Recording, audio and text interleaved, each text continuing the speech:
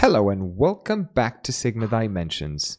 This is Yassine, and today we'll learn how to create a front end for a BIM application all in pure Python. We'll be using Streamlit, which is a Python framework allowing us to easily build and deploy data apps really fast. So let's demonstrate the app first. We can browse files, open them up. We can even change the project name. Hello World. Hit apply and some balloons pop up. That's for fun, of course. We then have a viewer made with ifc.js. It's blazing fast. We have no properties yet, but if we double click, we get a JSON response and we format this into tables here. Then we have the model quantities. We've created a little pandas data frame that we can either download as CSV or download to Excel. We can also review the quantities by looking at a nice graph here for different quantity sets and for different types of quantities. We can choose to split by type or by level. Then we have the model health, where we see the highest object counts in our file. And this shows that there's something probably that can be optimized. And then here we have the building objects count. We can then see how many work schedules we have. And depending on the schedule, we'll see the tasks, same for the cost schedules. We can even add cost schedules. Hello World. Add schedule. It refreshes and we have a nice schedule here. It still doesn't have any cost items, but hey, we're not going to create everything. If you wanted to do this with IFC, you can use Blender BIM today. So without further ado, let's switch to code. So to get started, go to GitHub and search for IFC 101 course. Clone this repo, although we only need episode 9, but hey. Then open up a command prompt and wherever you'd like, just clone this repo. Now, if we cd to IFC 101 course, episode 09, Streamlit ifc template, we need to first install the dependencies of this application. So we'll do pip install r requirements.txt. I already have the requirements. Then we'll just do Streamlit run homepage.py, and here we go. We have our app running. However, there's only the viewer, but the quantities and the health is empty, and we'll create this together. The rest you can try to study on your own, and the ifc.js part is also an interesting one to study if you'd like to look at the JavaScript code a little bit. So let's start coding our application. If we go to the Streamlit ifc template, you'll find in here a pages folder, a tools folder, then a home page file, some instructions, and the requirements we executed earlier. In our home page, you can see we have some basic code here, and if we'd like to run this application, we'll type streamlit run homepage.py. With the new window launched, we can put this side by side so we can look at our code and at the same time look at the changes whilst we edit our code. Okay, so here we're going to add in our main function a component which is a markdown component, and we'll write it as such. Our component will have the following header: click on browse file to begin. When we press on Control Save, there is a little thing that pops up here: source file change, rerun, and always rerun. We'll go with always rerun. Next, we'd like to add a file uploader, so we'll do file uploader equals st sidebar, and this is because we'd like to place it on the sidebar.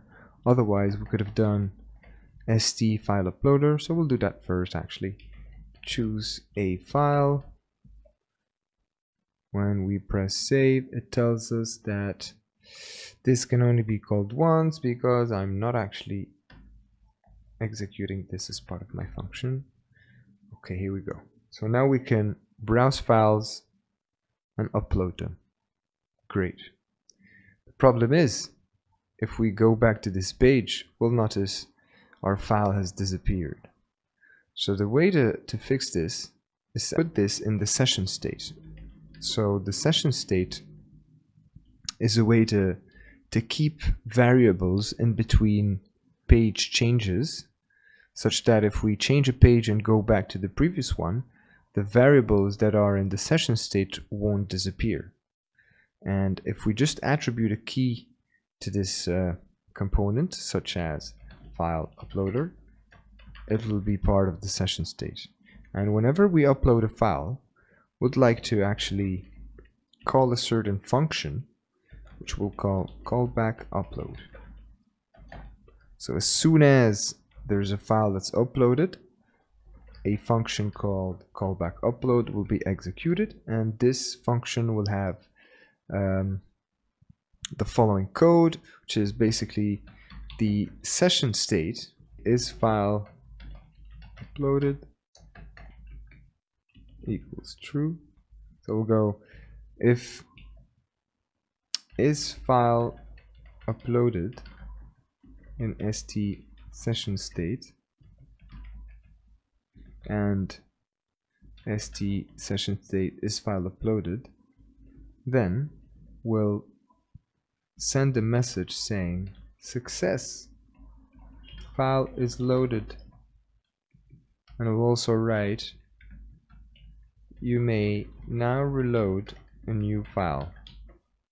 Let's refresh.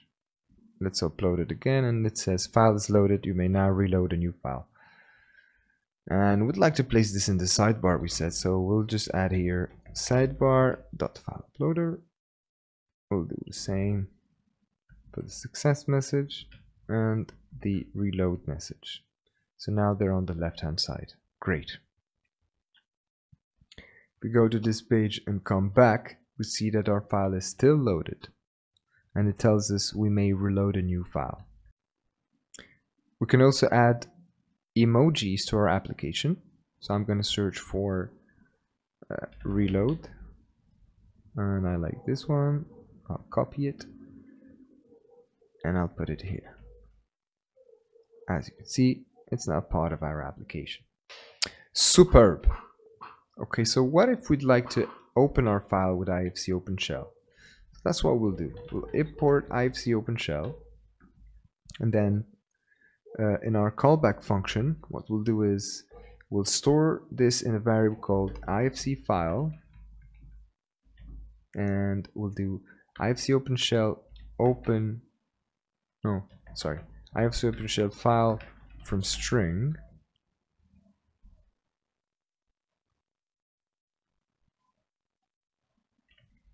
dot file from string, and the string will be the session state uploaded file. Let's give a bit more room here. We'll have to get the value with this and also decode it to UTF-8, and only then we'll be able to have an ifcopenshell object which we can then use as session state ifc file by type ifc project. Take its name. It says there's no ifc file in our session state, so this is because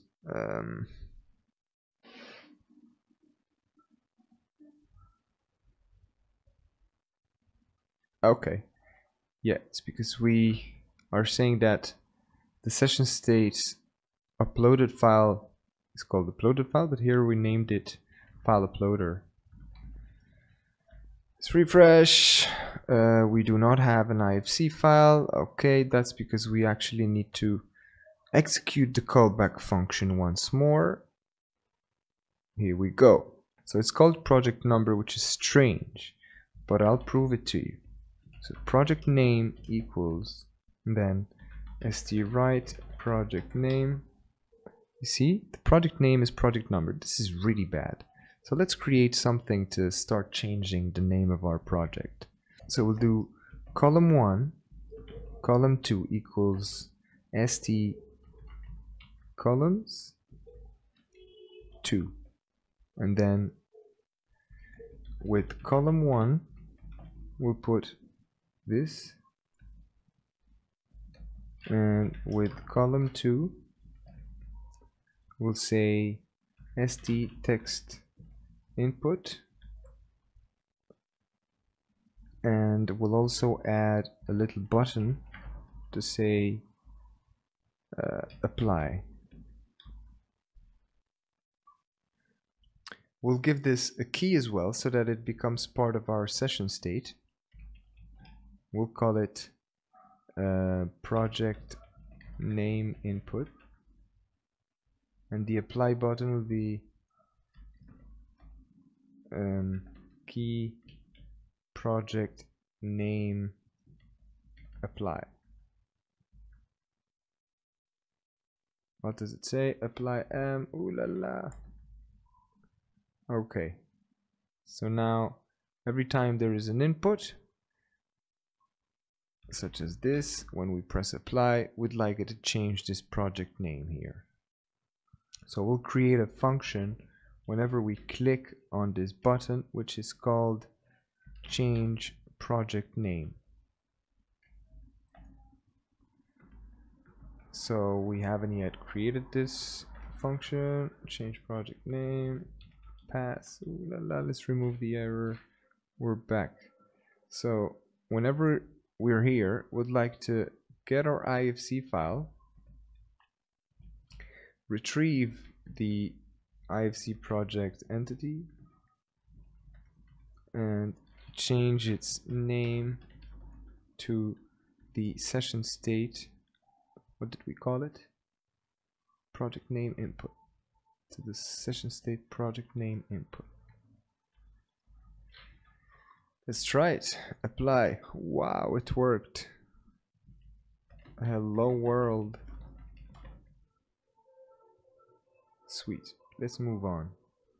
We'll create a little function which is called get project name here. Get project name. We'll cut this. Actually, no.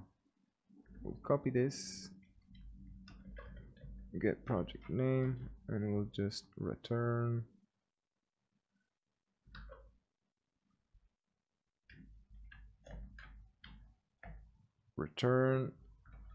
the session state's ifc file project entity, and we'll get just the name value. So we'll replace this by project name equals get project name. We'll make it a bit shorter. Here we go. Save this, refresh, everything works fine. Let's check. Apply. Woo! So whenever we also change the name of our file, what we'd like to do is put some balloons in our scene. Woo! Okay. And if we come back, everything is fine. Actually, it's not. Oh yeah, because we have an error here that says array buffer does not exist. Let's create this. st session state array buffer equals the session state's uploaded file, but only the value. We only get the value. We won't decode this so that we only get the array buffer. And this is something that ifc.js needs here to actually read our file. So let's execute the callback option again, and here we go. Our loader works fine now. If we double click somewhere, we have some quantities. It's all nice and sweet. Look at this beauty. Okay, let's go back to the home page. So we're finished with this page for the moment. Let's now create a few pages here. We'll create the first page, which is the quantities.py script, and it'll just show up magically here. Thank you, Streamlit. We'll have a health.py script, which will bring up a new page called health. Let's begin with the health one, which is pure ifcopenshell, and there is no pandas here. However, we're going to import from tools. We'll import ifc helper. We'll also import Streamlit as st. So we have the model health, and in here we'll have the model quantities. So we'll change this to quantities, and we now have model health and model quantities. Okay, so we have a little something to start with. In the model health, I'd like to show two graphs, and those graphs will be in the first row of our app. And so that will be columns, st columns 2, and with column 1 we'll have graph 1, and in column 2 we'll have the graph 2. Okay, so as you can see, this resized correctly.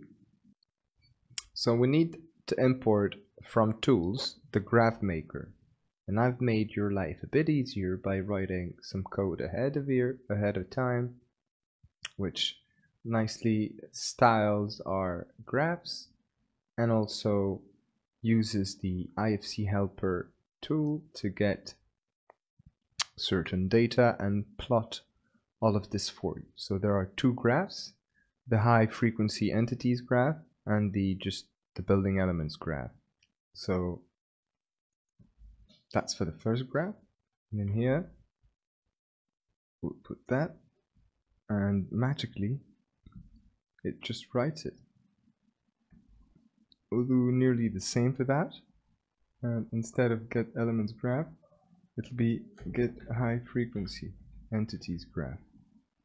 And here we go, here's the second graph. Now beneath this, we want to see how many work schedules we have. We'll create again a new row with column 1 and column 2, one with the work schedules and another side with the cost schedules. If you've followed a bit of the previous tutorials on IFC, you'll know that we can retrieve the IFC work schedule entities from our file variable by using the bytype method. And if you do so and write this information, you'll see that we do have, or may not have, we do have some work schedules. So we've got 2 work schedules. Sorry, my bad. This was for work schedules and that's for work schedules. There are none, unfortunately. Don't worry, we'll create something that creates cost schedules as well, just to discover things a little bit. Right, so now we have 2 graphs, and every time we leave this page and come back, these graphs get generated from scratch. So we have 2 options. Either we cache this, or we just use session state variables. I'll use session state variables, even though this also takes in space in your memory. So I'm going to create a function called load data, and within this function called load data, if ifc file in st session state, then we'll create some graphs. Okay, I'm tired of writing st session state, so I'm just gonna replace it with session equals st session state, and we'll change all of this. Session tuk tuk tuk tuk tuk tuk. So if ifc file in session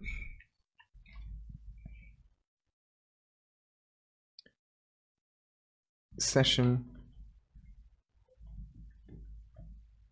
graphs equals, so we'll have we said the objects graph, which we retrieved with graph maker apply.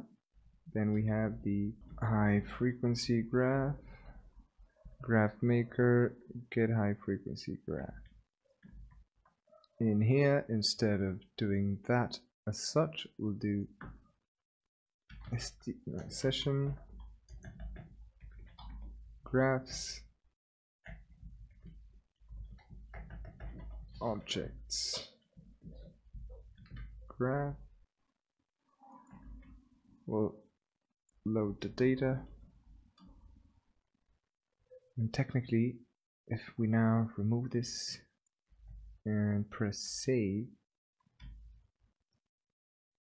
this should pop up. Let's change the space, let's bring it back. This comes up quickly and the rest comes up slowly, so this seems to work. We'll do the same here for high frequency graphs and remove that, and we'll do a new function called load work schedules, and in here session sequence data will have a dictionary that contains schedules, tasks. Okay, now what we can do is let's see how many schedules we have. Number of schedules equals session sequence data, and we'll look for schedules and we'll take the length. When we refresh, it says we don't have any sequence data. Why not? Because our work schedules aren't being loaded. So let's load our work schedules. So let's do number of schedules 2. We have 2. Oh, that's great. Let's try and do the same for cost schedules, but this time we'll create a function called load cost schedules, and we'll call it cost items, ifc cost item, and ifc cost schedule. Now cost data, and this will be called cost data. Let's refresh. Something's wrong. What is wrong? Schedules, ifc cost schedule, ifc task.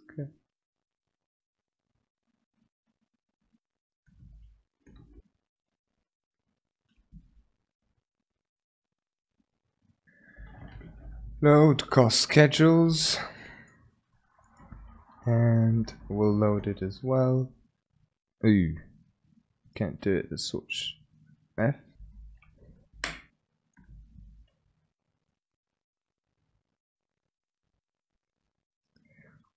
Okay, in order to create a drop down item, we're going to need a select box, which we'll call schedules, and its key will be the schedule work schedule selector. It's missing an argument which is called options, and in the options we'll put nothing. Now, in order to get the cost schedules in here, and we'll also try and keep the object ID. We'll create a variable called schedules, and that'll be so for work schedule in session sequence data schedules, or and empty this, I don't know. We'll write the following string, which contains the work schedule, or let's change this to sequence data, and that'll be work schedule name and slash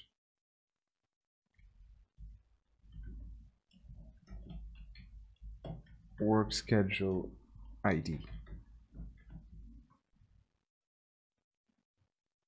And now if we replace the options with this, we'll see that we have a nice drop down with our work schedules that are selectable. If we need to get the value of the currently selected select box item, let's print it out in our console. Session work schedule selector, and when you print this, you'll see that we have that work schedule selected. We'll go to the next one. It'll print it. It's unnamed 80745. Let's go back to the first work schedule and so on. So if we need the schedule ID, we'll need to split this thing here. So we'll do session state work schedule selector, but we'll actually split it with this character, and we'll take the second part of our string. And this will only be done when the session state has schedule selector, else none.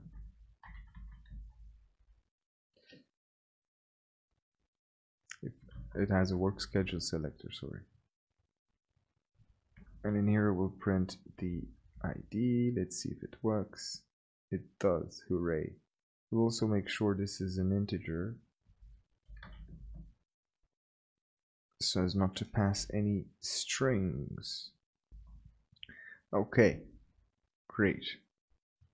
So if schedule ID, then the schedule is session ifc file by ID schedule ID,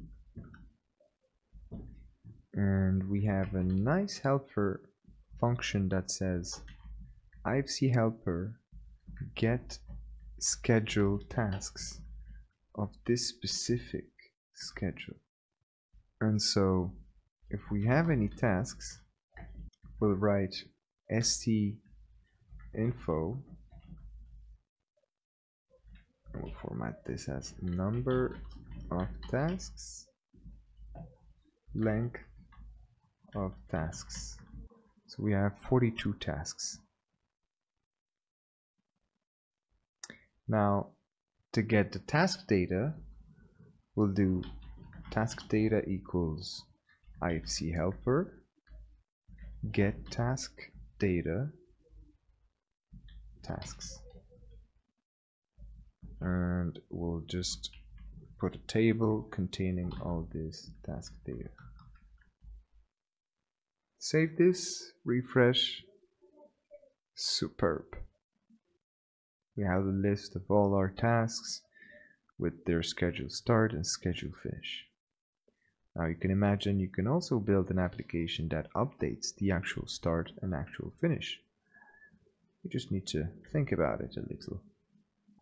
So if we don't have any tasks, we'll write instead a little warning that says no tasks. And I have a little smiley here that is sad whenever there are no tasks, just like in this work schedule. So next we can look at the column 2, and you can imagine we can do the same, and this will, there are no helper functions for cost items, etc. So I hope you'll get to deal with it on your own, but I'll kick you off in the right direction. We have none, unfortunately. So this is where we're going to add a little sidebar, and in our sidebar we'll add a text input and a button to add cost schedules with the name of our text input. So we'll work on the sidebar part. So in here, what we would ideally like to do is create something that says, so in the sidebar, we'll write a header saying cost scheduler. And the cost scheduler will also have a text input, schedule name, and we'll write as cost input. That'll be the key. We'll add a button that says add schedule, and this will be add schedule button. And when we click on this, we need to add a cost schedule. So let's create this function. For this, we need the ifc helper add cost schedule. We'll pass in the session. What is it? What did we call it? Text input, cost input. We'll pass in the session cost input. And we'll also load our cost schedules. Let's test this out. Hello, costs.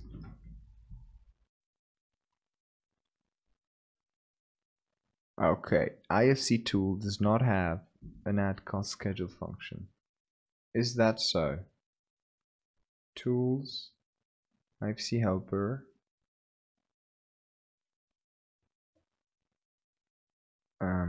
Where is it? Oh, it's called create cost schedules.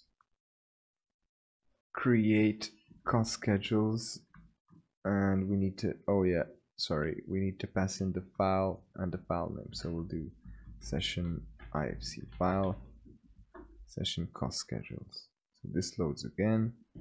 Hello, costs.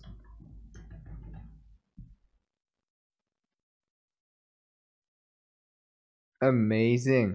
And I really like to add balloons. So we'll add balloons as soon as everything is loaded. Hello, costs number 2. There we go. Now, so if we refresh this, we get an error that says the session state has no attribute ifc file. And this happens when we try to load the work schedules and load the data. So if ifc file in session, this is not indented, and there we go. Attribute, it doesn't have an attribute graphs, and this is because we don't know if our data is loaded. So we'll write a something on our session state that says is health data loaded? True. Let's search for graphs. So we'll only draw the model if is health data loaded. Actually, let's not put it here. We'll go down and say load data. If session is health data loaded, we'll draw both of these things. If is health data in session and session is health data loaded, we'll not create a bug, so we'll come back here, health, it loads it fine, home page will come back, comes back fine. Okay, let's add schedule again. Woo!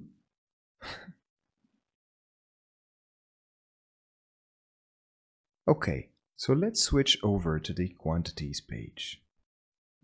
So for our quantities, we want to have some tabs. In here we'll say tab 1, tab 2, and it'll be named data frame utilities, and here we'll name it quantities review. So with tab 1, we'll write a little header that says data frame review. Then we'll write our data frame to it, and here we don't have the data frame yet, so I'll create this variable called, oh sorry, we don't have the variable called session yet, so session equals session state. So the data,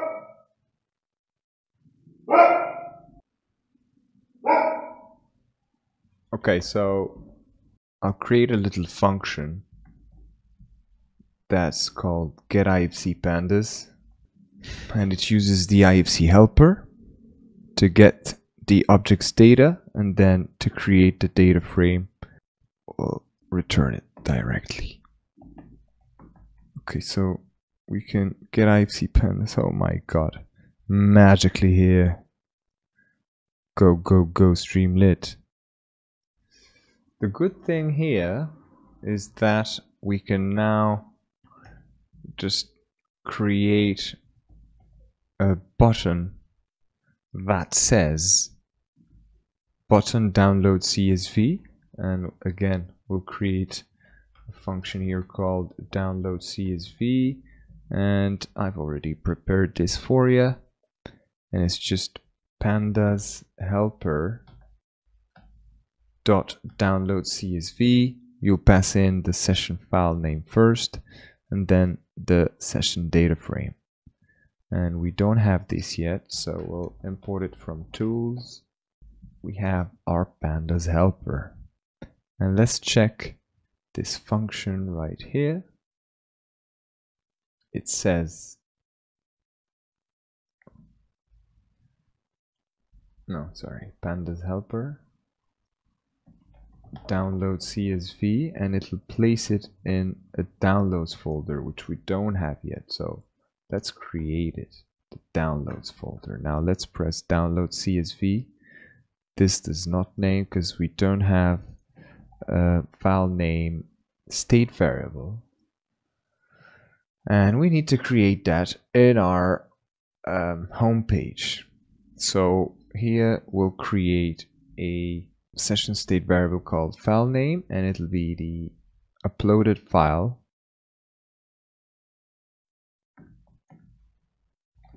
name. Now unfortunately we need to execute all of this again, because this was part of the callback upload that only happens when the file uploader changes states. So we'll browse the file again. Oof. Uploaded file has no attribute name. This is because it shouldn't be a caps lock attribute. And here we go. If we go back to our data frame review and press download, it says the session state does not have any data frame. Sorry, this was in capital letter.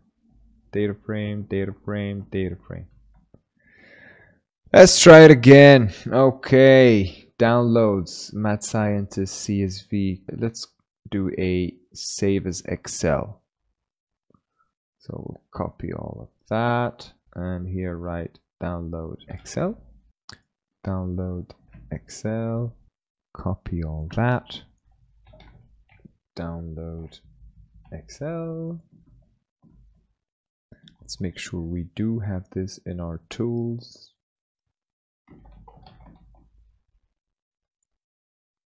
Where's the pandas helper? Download Excel. Great. Let's try it out. And ta-da! We now have a data frame review. Now let's work on the quantities review part. This is getting crowded.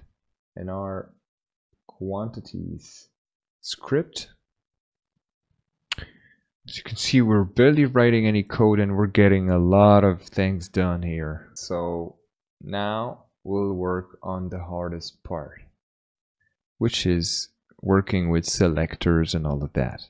And it can become quite confusing with the session states and everything, but if you look at a certain video that I'll be posting in the description, it'll help you understand how callbacks and session states work in a more detailed explanation in case mine was not clear. In these columns, the left hand side will have the options, and on the second column we'll have the graph. Alright, so how do we work with these options?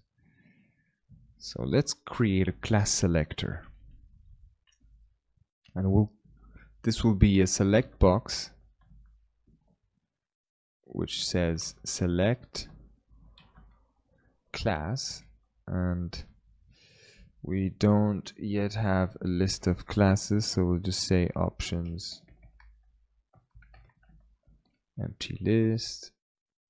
Key is the class selector, and so the classes are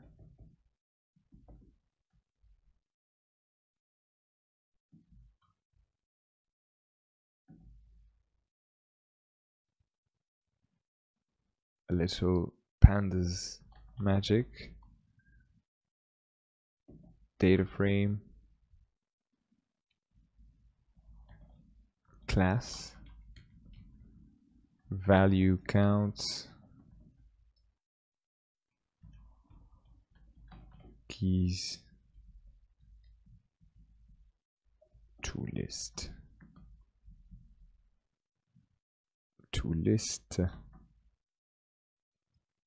and so our options are then like this,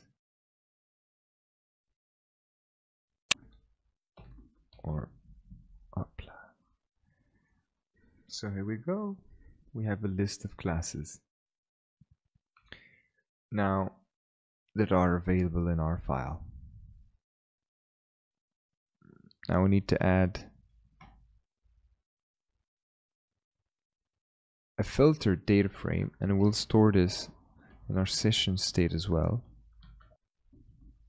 Pandas helper filter data frame per class, and the class will be, well, the data frame we're filtering is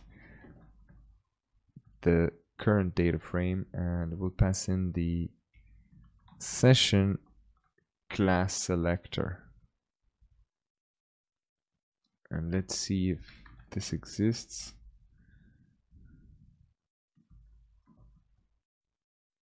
Yeah, we have a filtered data frame.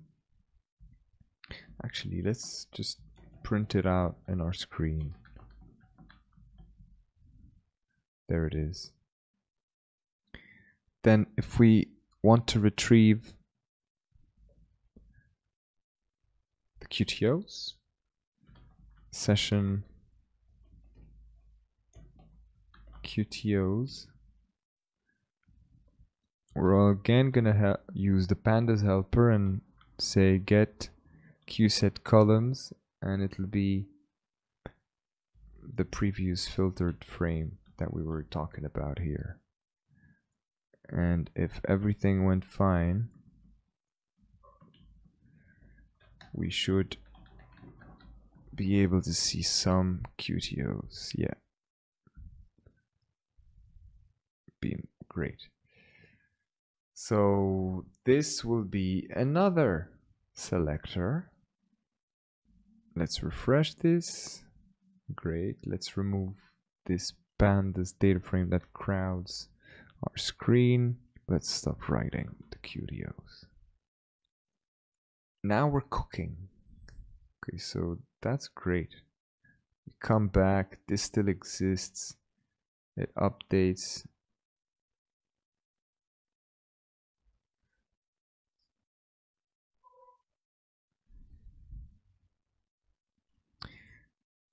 Now for the quantities, maybe we don't have QTOs. So what we can do is say if session QTOs is not none, to get the list of quantities for this quantity set, we'll use the pandas helper once more, and it goes like this. We also needed some radio buttons to choose between the type or the level. So it'll be split per level and type. The key here will be split options. And if there's nothing, there are no QTOs, we'll raise a warning that says no quantities. Ask your file issuer to export some. And then simply here we're gonna draw the frame. If we have a quantity selector in the session, if the session quantity selector is equal to count, because I've added a attribute here called count, which does not exist in the normal list of quantity sets, but this was just to be able to count the elements. So if it's equal to count, we'll get the total of the quantities. So no, it's not get quantities, it's get total session filtered frame st right total. You see, we have a total here that shows up. Count 84. For the others, we'll load in a graph. We need to first put in the filtered frame, then the QTO selector, then the quantity selector, and last but not least, how we would like to split this up. And we have a problem because there is no graph maker imported. So we'll import it from tools, import graph maker. It says we do not have a attribute called QTO selector. This is because it has an S.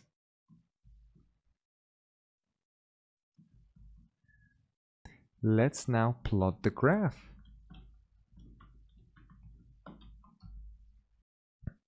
Ta-da!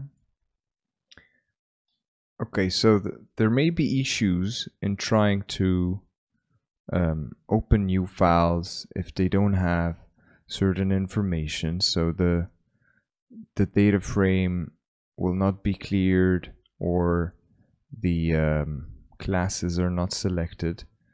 So in the final project, I suggest you open up the file and read how the home page is made, how the quantities is made, and how the health is made. It's nearly the same as what we've done, but contains some extra functions to initialize the session state and also to empty the session state variables when the file upload is changed. Yeah, I suggest you just look at all this and try to learn, try to bug a little bit, try to solve your things and study this code. If you also need to know the little details of how the ifc helper works, how the data gets formatted, how it's retrieved, some of these things have been covered in previous tutorials, others haven't been, but yeah, discover it and have fun.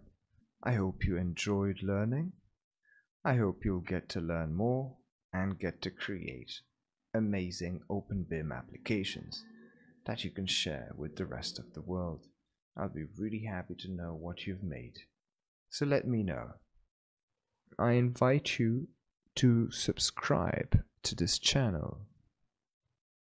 Goodbye.